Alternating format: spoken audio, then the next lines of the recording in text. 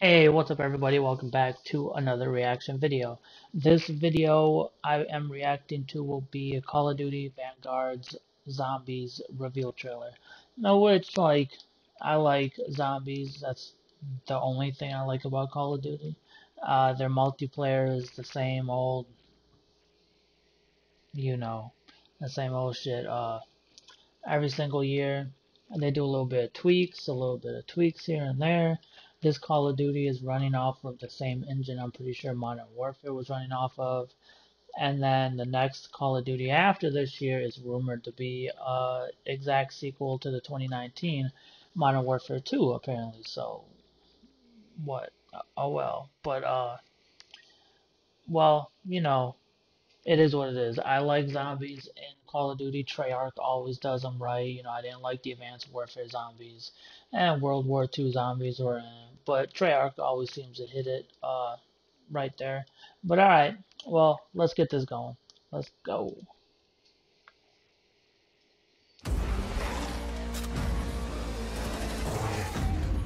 This is also supposed to be a sequel to the Dark Ether that's going on in Cold War.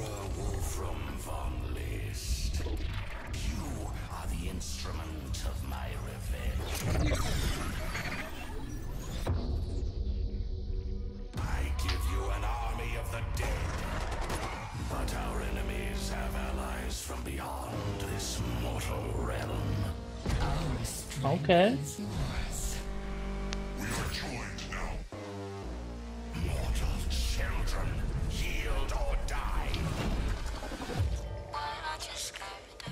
Alright.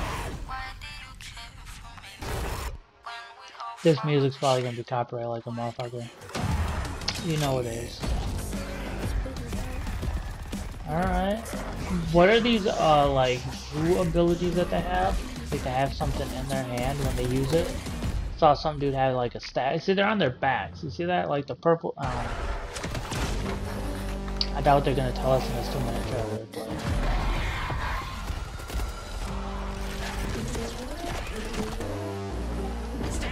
Okay, nah. It looks pretty decent. But it is Call of Duty Zombies. I could care less for the multiplayer in this game, but...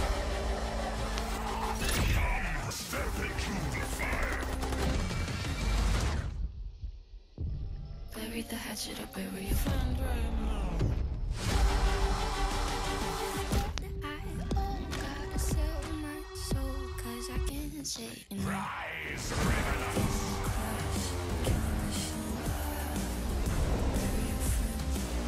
Alright. Chapter of warfare is What the fuck?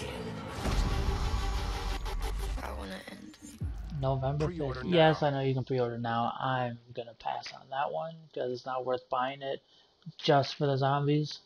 Not worth it at all. But you know what people probably would buy is if they release a standalone zombies just for all the zombies goodness that's in Vanguard, and the ones to come after that. Like just release a like $20 fucking game that's standalone because God knows and don't want to spend 60 bucks or 70 just for zombies.